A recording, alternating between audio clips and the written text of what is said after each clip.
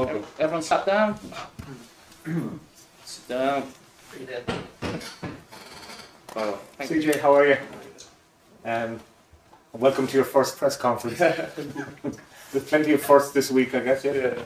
Are you hoping there'll be a first cap as well at the end of it? Yeah, it's always obviously the aim when you go into any camp. Obviously, you see the competition, the squad quality, like it's crazy. So, like, just trying to train hard and try getting the cap as plans to make a cap. Yeah. And what was it like coming into the camp? How was the atmosphere? Like all of the boys just made me feel so welcome, from the staff to the people in the hotel. Like, everyone just got around me, made me feel welcome and just part of the group. And what are your attributes, I think? I mean, why is it Stephen Kenny has chosen you? I think that I'm a direct player, quick, just like to create and set up goals. So that's what I think I bring. And tell us about your upbringing. We're told you spent your early days in Waterford. We're a big hurling fan. Yeah. So like literally, I think I started playing GA before I started playing soccer. So obviously, first grew up when I was in Waterford with mum and sisters. Lived there for nearly 15 years. Obviously, I was big into GA, stuff like that. So that's where I actually started playing sports and got into sports. And then I think I was 11 or 12 when I started first kicking football about. Played for Port Law, who was down in Waterford, and then went to Carrick United where I'd done well. So, assuming that you will be involved this week, will there be a lot of people up from the sunny southeast? Yeah, of course. My mum and sister still live here, so they'll be up. They've been tracking me all the time. They come to games in England, so they're massive fans. I've got a lot of family still in Waterford, so I'm sure there'll be a few up here. Best of luck to you, thank you. Can I have that, please? Hi CJ, congratulations on the call up. Your international manager Stephen Kenny described your journey as interesting to where you are now. How would you describe it, and can you sort of briefly tell us how it has been? Yes, it's been a crazy experience for me, even only getting asked about being Irish back in start of March, just before the last training camp. So to be here now is a crazy experience, and obviously seeing, like, it shows me as a player how far I've come from where I've come from. Did you always hope that you play for Ireland one day? Yeah, obviously as I said, I started kicking the ball around here first, so obviously when I'm playing GA and into football, you always think about playing for your country, and I think originally I'm from here because where I grew up my life, done my schooling, and my family still live here. And in terms of your development at Blackpool, how has that been in recent times? Yeah, obviously I've come on leaps and bounds from when I first joined them. Obviously had a period where I was out for nearly a year with two or three different injuries, so to get back around Christmas time this year and hit the ground running, obviously it's earned me a call up. And you still have a lot to achieve in your career. You're 27 now, aren't you? Which is quite old to be called up, but you feel that there are plenty of years ahead of you to get where you want to. Yeah, definitely. I feel like I was a late starter. I always started things late, so didn't sign a pro till I was 19. Some of the boys are always in academies. I've never had that, so I think I'm getting better as I get older, if you know what I mean. I still feel fit, fresh and ready to go. Thank you. Anything else, please? Are you Waterford City or something else? Cloney Power, just near Carrick Shore, yeah. Oh, right. And did you move to Sheffield United from Ireland, or did you go over earlier? I moved over to England to my dad's when I was 16, 17. I'd done some development program, and Sheffield United came out of the blue, kind of somewhere. I went for a trial and ended up signing a pro a couple months later, so it worked out well. Yeah, is that because like, you never seem to be on the FAI's radar at all, apart from playing Kennedy Cup? Yeah, it's obviously, I never put myself out there as like, because I never thought I'd play football when I first left, so it was a bit of a random one. So when I started getting to football, I went under the radar because I'd never come out, because obviously I was at a level where I didn't think I was going to ever get a call up or anything like that. Now, obviously I'm at a stage where I've been doing well and obviously on the radar for everyone.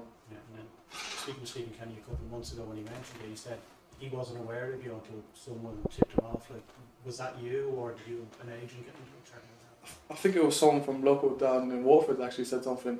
Obviously at the time I was more focused on getting fit and playing for my club and doing well, and obviously then normally when people do find out, they're on you straight away. Like, as soon as they found out I was Irish, it was quite quick to get everything sorted, and obviously based on my performances I've earned a call up.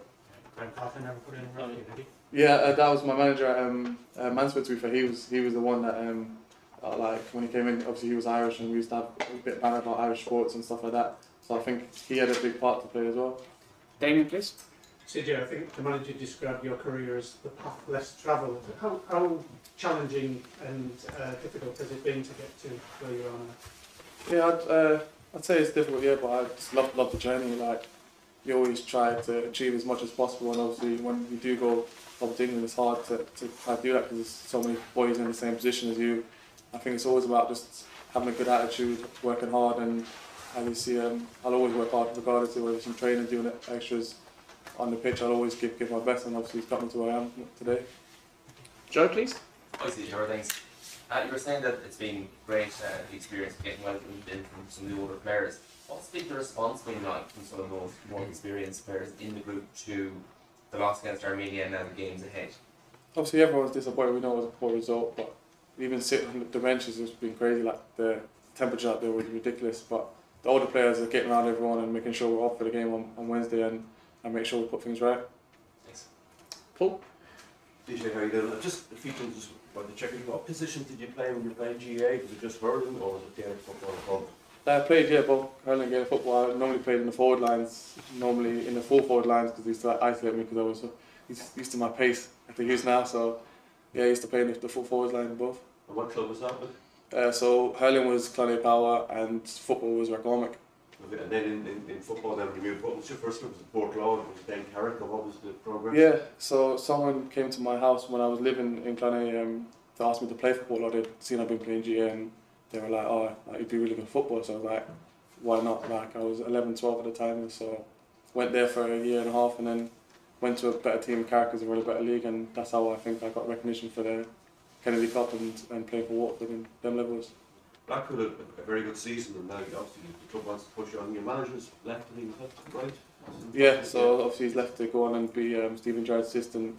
So now, so obviously, I think our group's good enough anyway to whatever manager comes in, we'll probably do the same next season. And a big season because you're now fully fit, aren't you, next season to push on? Yeah, exactly. Like, I started last season with the same issue, like with the foot injury that I shouldn't have really started personally, but I'm one of the ones that wants to play and do everything, and I got to a stage where I couldn't continue. So now I'm fit now, so I'm looking to push on and do better. Yeah. Aidan, and we'll end with Philip. I see. Just in those early days when you were playing, did you play with anyone GA who would have gone on to a high level inter-county or saying with Kennedy Cup and what kind of level or what guys were on your Kennedy Cup team? Yeah, so in the GA I used to play against a lot of the boys that are in the hurling team now for Watford, like Austin Gleeson and players like that. And then football-wise, I think some of the boys came over when they were younger, but they've always came back, so not really there. But had big, so like the Hunt brothers, they lived local to me, so they always drove me to play for Ireland and stuff like that as well. And just on the club situation, did you, Richard Keogh, obviously he's formally retired, but his days are probably gone. Did you speak to Richard about what it's like, and did he give you an idea of what it's like being in the squad? Yeah, to be fair, when Keezy first came in, he was one of the ones who didn't realise I was Irish either, and I said to him, he said, oh, you should get in contact with the club, and then it wasn't until I was fit, he said, oh, like, he knows people around, and he's one of the ones that told me how good the group was, and how good the squad's going to be, and how well we can do. Finally, John. Just see, what family do you have in Waterford at the moment? So my mum still lives there, my sister, my auntie, got loads of cousins and that living in my village, so quite a few of my granddads moved back over here now, so yeah. Was he a big Dixie, is it? Yes. Yeah, is he a big influence on you? Yeah, he was the one buying me football boots or any boots for any games and equipment like that. He used to always drive me and my cousin, who's a year younger than me, we used to always play sports together, so he was the one that drove us to do well, yeah. Is he more of a hurling than a soccer man, was he? I think he was more of a football man, soccer man, yeah, so he was more that side, but he just wanted to push us in anything we enjoyed doing, and that was the main thing for him, to do what we enjoyed. One from Philip. Richard Keogh preempted there with thanks Aidan. Just CJ, you're Christopher native. Where did CJ from? So obviously my dad's Christopher as well, so since birth obviously he wanted me to name him after him. So mum was like, oh, why don't we just call him Christopher Jr. so then there's no complications in names and just call him CJ, but you can have Christopher as a government name.